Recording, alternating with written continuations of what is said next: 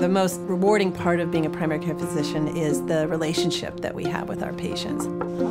It was love at first sight, I'll tell you. It's great to see. First we hug. Very unprofessional, but I love it.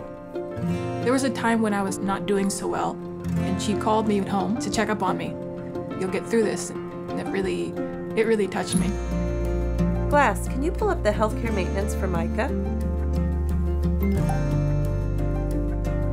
I see that you're overdue for a couple blood tests, nothing that's critical. Glass allows us to stay in the moment. You tend to feel maybe a little nauseous. It clicked with me when she wasn't sitting at the computer the whole time. But no sinus symptoms. She was really able to look me in the eye, and that made it a lot easier for us to interact. Couple more deep breaths for me. It's a service called Augmetics. If we need information, it's brought to us. We don't need to go to the computer to get it. Glass, could you pull up what I said about her thyroid nodule from last year? Yeah, so it's completely unchanged from last year. It's hard for patients to remember everything that we told them to do.